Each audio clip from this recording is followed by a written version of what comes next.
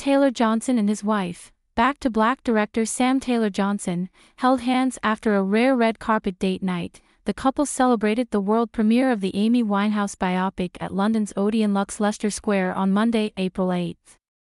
The actor, 33, wore a black leather jacket and pants while Sam, 57, donned a black midi dress.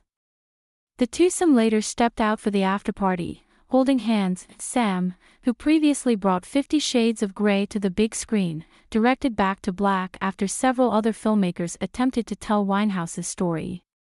The film traces the late jazz singer's path from performing in North London to becoming a Grammy-winning artist known for hits like Rehab.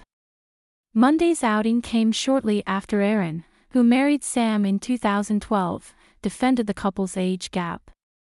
The pair are more than 20 years apart in age and met on the set of the 2009 John Lennon biopic, Nowhere Boy, which Sam directed. What you gotta realize is that what most people were doing in their 20s, I was doing when I was 13, Aaron revealed in his April-May 2024 Rolling Stone UK cover story that he continued "You're doing something too quickly for someone else. I don't understand that. What speed are you supposed to enjoy life at?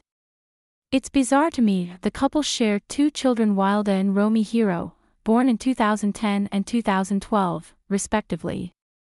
Aaron is also stepdad to Sam's children from her previous marriage, Jade Joplin Angelica, born in June 1997, and Jesse, born in September 2005. While speaking to Rolling Stone UK, Aaron called his wife a great filmmaker and a wonderful storyteller, praising her latest project. "People will think there's sort of a bias to me saying it, but I think when they see Back to Black, everyone's going to realize how fantastic a filmmaker she is," he said. The twosome also collaborated on the 2019 film A Million Little Pieces, adapted from James Frey's controversial novel. "There's a protectiveness that I feel. I think it's really difficult," he told Rolling Stone UK of working with his wife.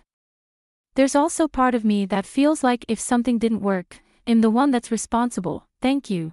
You have successfully subscribed. Subscribe to newsletter. Subscribe by signing up. I agree to the terms and privacy policy and to receive emails from Jaga News. Deal of the day: cheaper than Prime Day.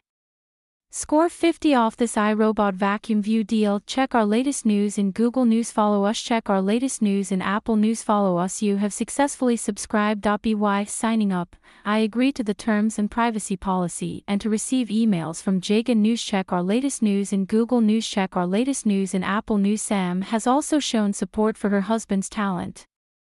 When rumors began circulating that Aaron was offered the role as the next James Bond, Sam said he would do a great job, even hinting that she might want to make the film. "You mean that I might direct a Bond film?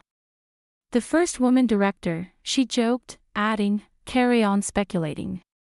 He'd be great." Back to Black hits theaters on May 17.